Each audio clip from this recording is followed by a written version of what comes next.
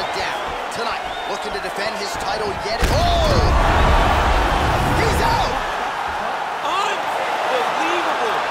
What a fight! Yes, sir, it goes into the books as a first-round win by knockout, near-perfect execution. The technique was absolutely gorgeous, and again, when you catch a guy early, maybe you're getting him cold before he's had a chance to work up a sweat or even get into the fight a little bit, those strikes can have a bigger effect, and it certainly did here tonight. All right, let's take a look back at the replay. It ends up a knockout, but this was really a striking clinic from the moment they touched it. I mean, a competitive fight that one guy finally found the shot that ended the fight. But both of these warriors displayed a ton of heart.